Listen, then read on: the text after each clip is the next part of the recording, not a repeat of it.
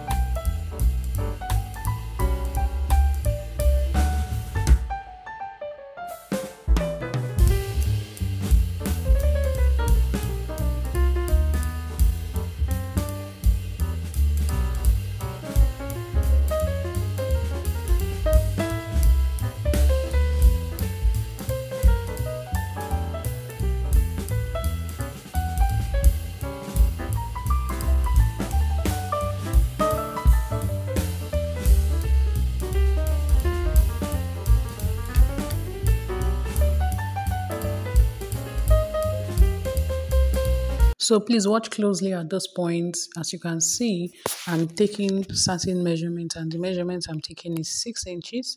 So I'm going to just take 6 inches, and at each point of that 6, I will just bend it this way. So if you keep watching, you will understand, okay?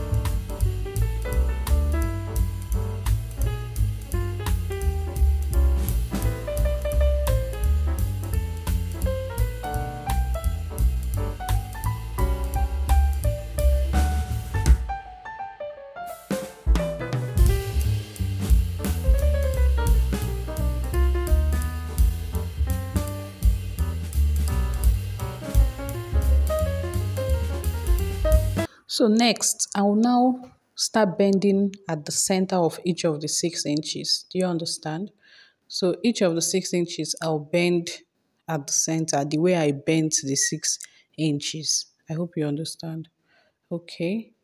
If you do not understand any part, if you have any question, feel free to ask in the comment section, And if this is your first time of stopping by, thank you so much. Please subscribe to my channel and turn on the notification button so you will not miss out on any of my weekly DIY videos that I drop every Wednesday by 3 p.m.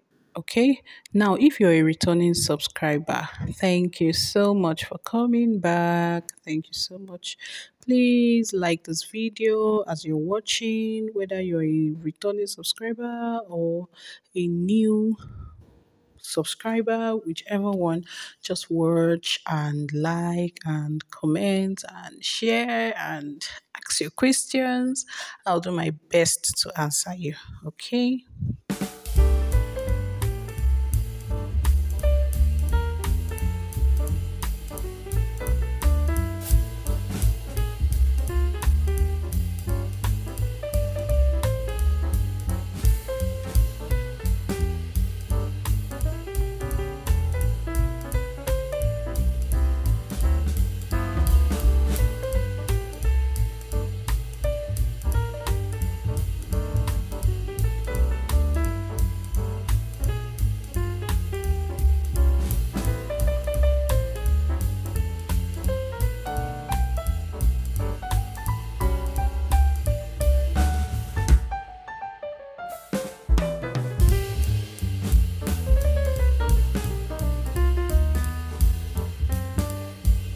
So at this point, I'm just attaching my glue and then gluing those 2 points together.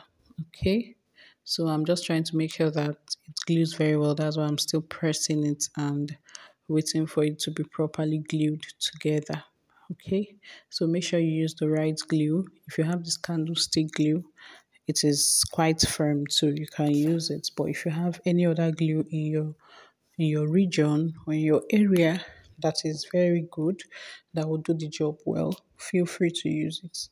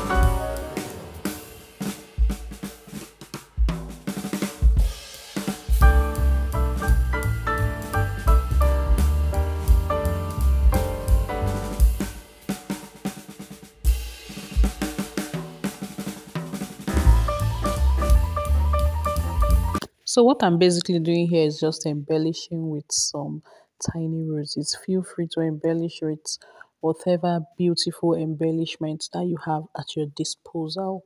Okay, so while doing this, I need to tell you about my 2 weeks intensive fascinator making training.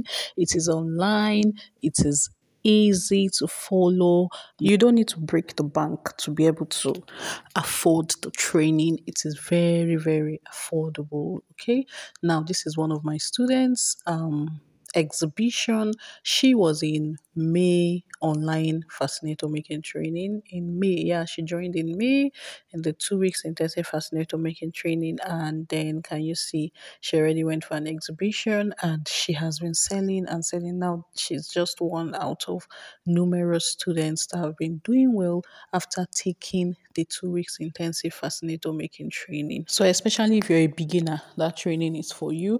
So, there are very easy fascinators you can make and the nitty gritties, on how to make fascinators and a lot of other things. You learn how to price, you learn how to take your pictures to come out very neat and beautiful. You learn a lot of things in the training, you learn how to sell. Okay, so you're learning how to make fascinators and how to monetize. Okay, so it's not your regular fascinator making training. You should be part of that training. So even if you're not a beginner, there are also unique fascinators there that you would learn how to make. And then Reformer Minds has other short courses that you can be part of just in case you do not want to be part of the 2 weeks intensive training. Okay, now you can be part of that training by sending me a message through the WhatsApp number that is showing on your screen right now. You can also just drop a comment in the comment section and tell me you want to be part of the training, and you will be added to the group after the necessary procedures.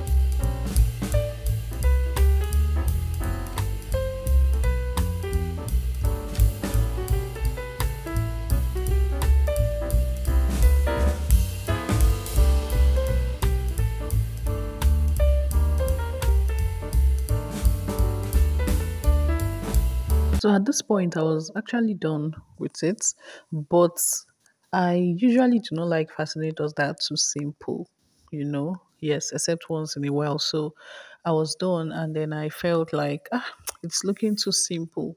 Like I had already attached the elastic band of camera and all of that because I'm in most of my videos I explain how to attached to your Alice band and all of that. So, but in this case, I'm using an elastic band and I already attached, and then I felt like it was looking too simple. Let me just add some feathers. So I came back to do a video and explain to you how, or show you how I added my feathers using my UHU glue in this case. So somehow I feel the feather gave it a better look, a more sophisticated look. Is it sophisticated? No, that's not the word. It gave it a richer look. Yes, looks simple but classy at the same time. Yeah, I think the feather made it look more beautiful. What do you think? Let me know in the comment section. Would you have preferred it without the feathers or with the feathers? So watch closely and see that I'm putting the feathers in between my embellishments, okay? And then I'm pressing the embellishments down. Remember when I embellished, I made sure the tiny roses, I placed them on both sides of each point of the fascinator, okay? So in between those two roses that are attached to each other, I placed feathers inside, okay? I placed the stem of the feather inside. So our beautiful fascinator is ready. And thank you so much for watching, especially if you watched up till this point. Please like, comment, share, and I'll see you in my next video next week. Bye.